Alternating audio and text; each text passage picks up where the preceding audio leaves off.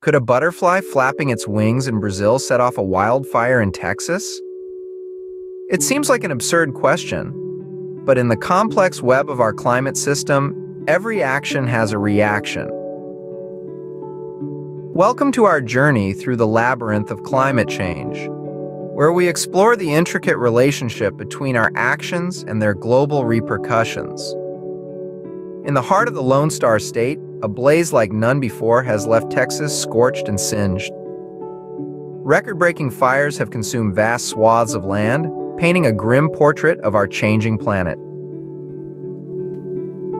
The cause?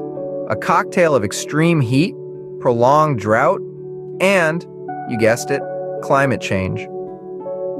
Climate change doesn't just mean warmer winters or melting polar ice caps. It means a planet pushed to its extremes. It means a Texas, often associated with heat, now grappling with fires of unprecedented magnitude. This event is not an isolated incident, but a glaring warning sign of a planet teetering on the brink. The fires in Texas are fueled by a vicious cycle. Rising global temperatures lead to drier conditions, turning vegetation into kindling.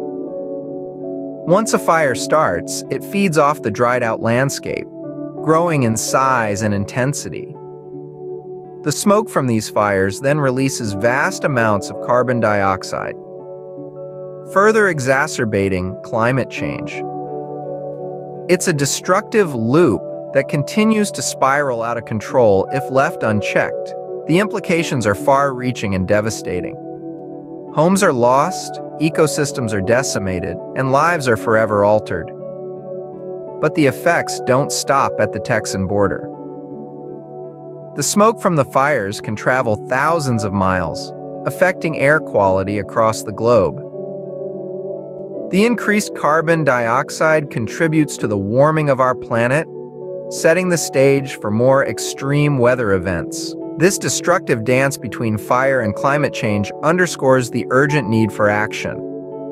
It's a wake-up call to the world, a stark reminder that every choice we make impacts our planet and its climate. To summarize, the record fires in Texas are a chilling manifestation of climate change. They are a result of a combination of rising global temperatures, drier conditions, and our own actions. The implications of these fires go beyond the immediate destruction, contributing to a global increase in carbon dioxide levels and setting the stage for more extreme weather events. This is not just a Texas problem, but a global crisis that requires immediate and decisive action. A butterfly in Brazil might not ignite a wildfire in Texas, but our collective actions certainly can. The question now is, what will we do to break the cycle and reclaim the balance of our planet? Thanks for watching. Stay safe out there.